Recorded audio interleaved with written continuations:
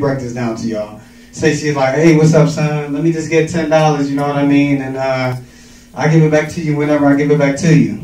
Say if I reach in my pocket and I pull out the wrong bill, for a prime example, say I pull out a 50, her face changed.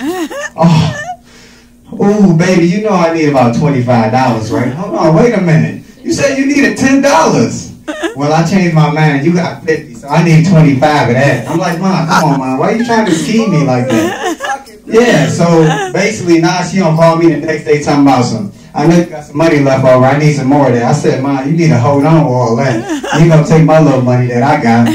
Well, just put out another bill if I can ask some more money. I'm like, oh man, this is crazy. All right, and then I'm gonna talk about my sister right now.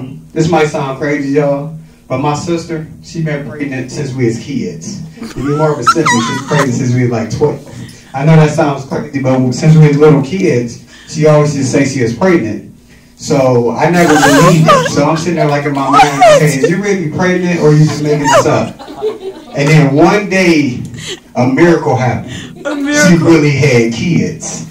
For me, it had to be reality, so I'm like, okay, she might really be pregnant. She got kids to come out. So my sister, she has a boy and a girl, right? Oh my goodness. So, and like when the girl came out, I accepted her with open arms. Oh my God, I love you so much. And she had a son, but I didn't know why I didn't like him. It was like the weirdest thing in the world. I don't know if she was pregnant too long, but I don't know the situation. But so he came out, and then I realized why I didn't like him. That's bold. All right, well.